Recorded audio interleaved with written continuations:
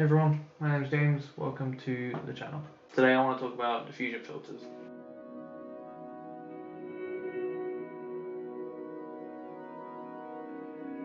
So, diffusion filters have been around for a long time.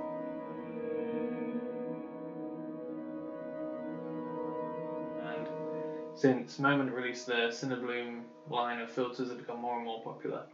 The only problem is they're a little bit expensive. You're looking over £50–60 depending on filter size, strength, all that kind of thing. So what do you do if you don't have that kind of budget? Well, you make one yourself. So to make your own, grab any UV filter, you can find them on Amazon, they're super cheap. Any cheap hairspray will do. And then you want to spray it on from about a foot or so away.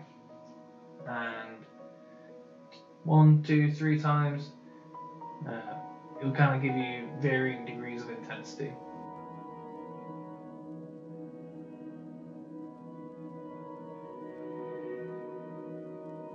You can see how effectively it replicates the Moment Cinebloom line and the Diffusion Black Premise, but it's all for a fraction of the cost.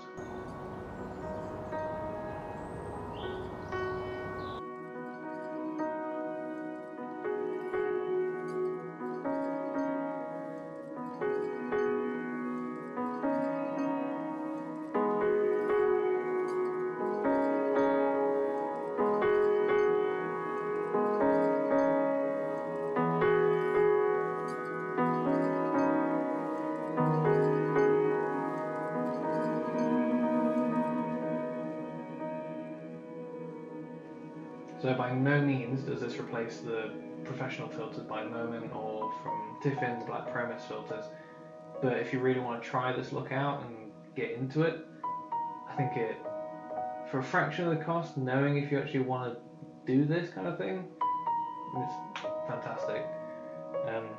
I'll be playing around more and more with this, and if you want to follow my Instagram, it's in the description, and hopefully there'll be more videos like this in the future.